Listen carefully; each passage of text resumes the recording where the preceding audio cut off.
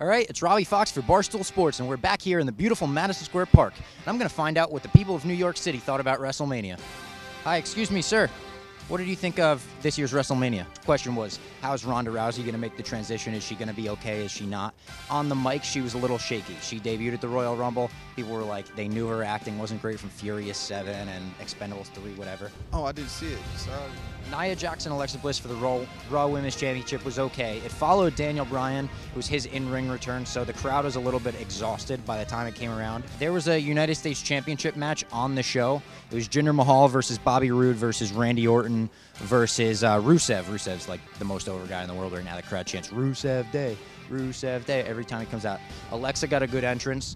Nia was okay, but we all kind of knew the finish. We knew that Nia Jax was going over, so it's hard to get into the match when you know the outcome. You know what I mean? Prior to WrestleMania, John Cena didn't have a match at WrestleMania, and you would think he's like the face of the company, so he didn't have a match.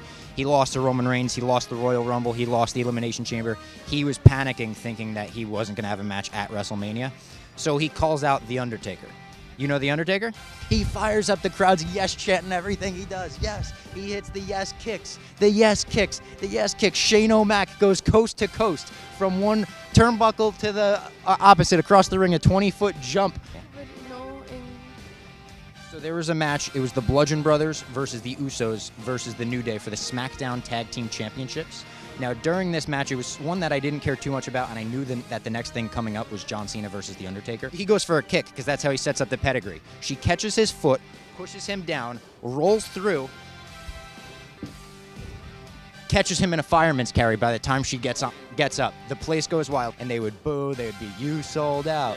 You sold out. So in the match, Roman Reigns took 5 F5s. Tags Daniel Bryan again. Daniel Bryan leads the crowd in a slow yes chant. He hits the running knee that beat John Cena at SummerSlam. He hits the knee that beat Triple H at WrestleMania 30. I'm with my friend Vibs. Vibs looks like me, but he's 27 years old.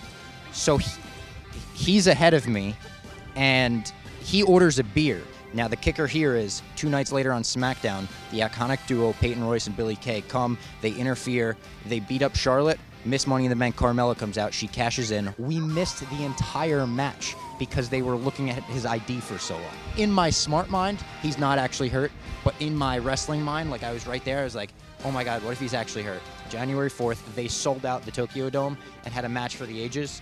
And then the rematch was in WWE. They never thought we would see it, but it was an emotional moment. He went into the crowd, kissed his wife who supported him through all of this. His newborn daughter got to see him wrestle, which he never thought would happen.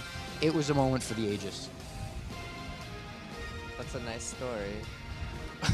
That's a big story.